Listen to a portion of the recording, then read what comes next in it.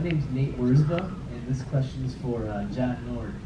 I was just curious, how was it wrestling over in Japan back in the 80s? I suppose should I skip it? Oh, well, I don't.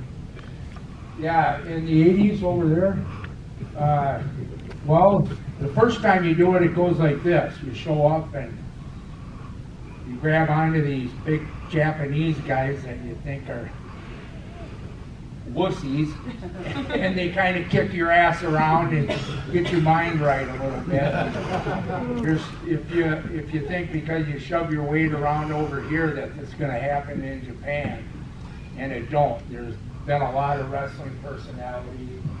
Everybody here on this side of the table will attest. You get humbled real quick over there because they just pretty much beat you up. But, you know, like most Japan stories, it's timing on the money, you know.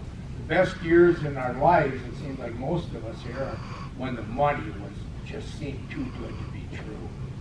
And Stan Hansen, I remember in,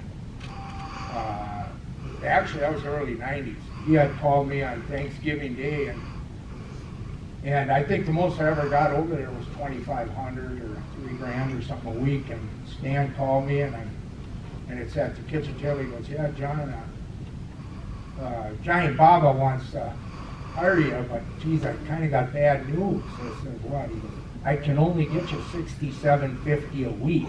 And I went, "I can live with that." So, yeah, it was. I mean, we all got our stories, but the one that brings to mind is my friend became good friends with Frank Brody, and I seen him and Jimmy Snook walk off the train on the night before that. All these guys have heard of. They walked off before the big main event match, and I think that was '84 or '85. But it's eye-opening if you can get back alive and don't drink too much. That's all.